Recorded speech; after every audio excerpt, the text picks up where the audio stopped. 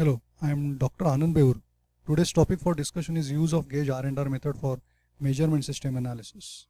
This gauge R&R method is actually used to analyze important aspects of gauges, that is nothing but instrument, as well as other important components of measurement system. This method actually helps to quantify each component of variation so that we can determine what portion of variability is affecting or leading to introduction of errors in the process, whether it is due to operator or it is due to the parts.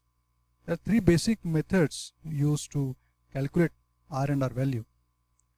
First is range method, second is average and range method, the third is analysis of variance, that is ANOVA method. Today we are discussing average and range method, which actually computes total measurement system variability, which can be separated out into three basic components, that is repeatability component, the second is reproducibility component, third is total part variation component.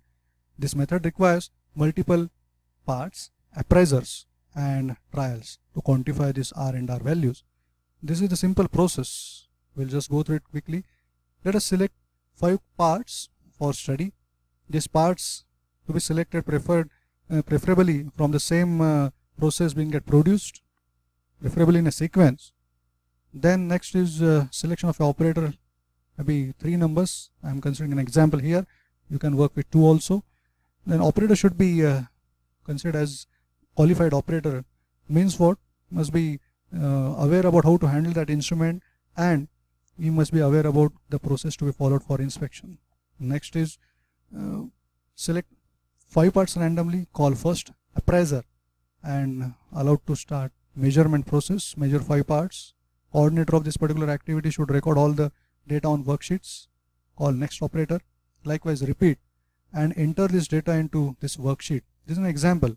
Here the 2 appraisers, technically we generally call them as inspectors, so the inspector or appraiser A and B, using 3 trials for 5 number of parts. We can, once you start noting down these values here, calculate average, range vertically, similarly horizontally.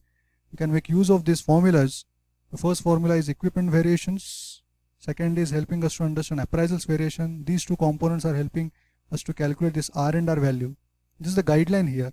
The R&R value is less than 10%, the process is capable. If it is in between 10 to 20, it's barely capable. If it is more than 20, we can requires some improvement. See, there are some of the guidelines as a part of a standard process. For example, K1, AV, K2, D2, these are standards which we need to consider here, and these are the values we will be directly selecting from this table and using in these formulas to calculate R&R value. Thank you.